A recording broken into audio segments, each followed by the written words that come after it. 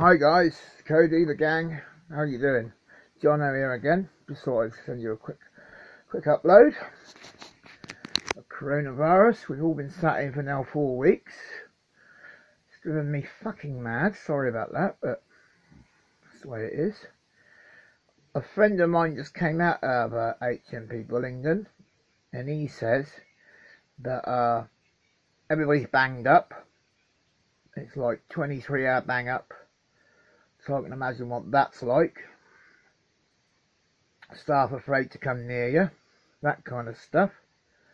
You know, I suppose there's more rules and laws being broken in prisons now than prisoners could ever have broken. And like I've always said,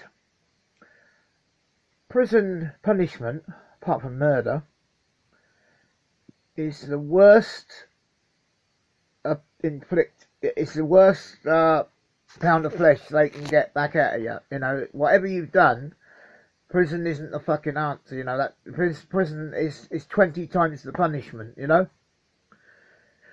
because you get prison, you get fines, you get this, you get that. Oh, it's a nightmare.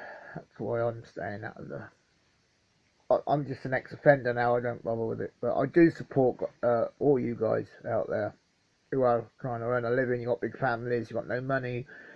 Well, you got to do what you got to fucking do, ain't you? Of course, I don't approve of violence, old people, that kind of shit. That's, you know, you shouldn't be doing that. Nobody should be doing that. You know, it's just out of order.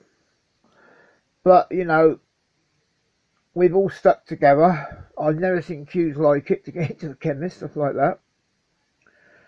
On a lighter side, at least Prince bloody Harry and Meghan Markle, not that I'm not racist, I quite like the girl, she's alright.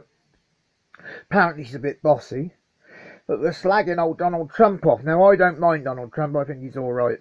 You know, well, you know, each their own.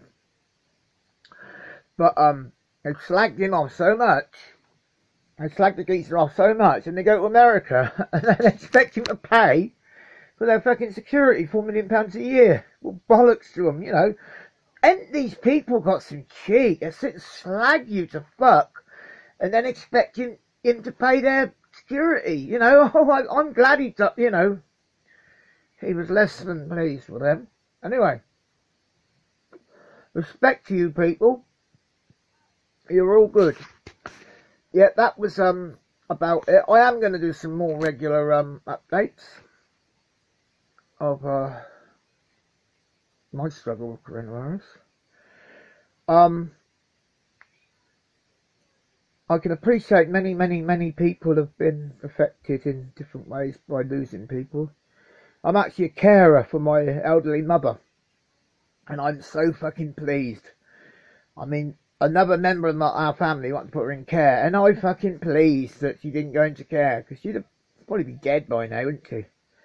Poor woman. So, you know, as long as I've got a hole in my ass, then I can assure you of one thing. Sorry about that.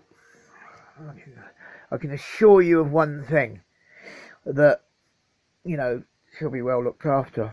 I'm not knocking people in well, I am fucking knocking people in care, and just I am. Fucking stupid, horrible, murdering cunts. Going and leaving them to die. It's horrible. You know. I don't care if I get knocked for it, but, you know, you don't leave people, human beings, just because they're old, to die. You know. I just wouldn't, you know, doesn't the bloody droplets get in your eyes, or, you know, there's ways around it. Anyway, respect to Cody and all the followers, including Dan in America. Alright Dan, how you doing? Respect to all you guys, and I will see you soon. I'm going to make some more of these vlogs. Anyway guys, respect.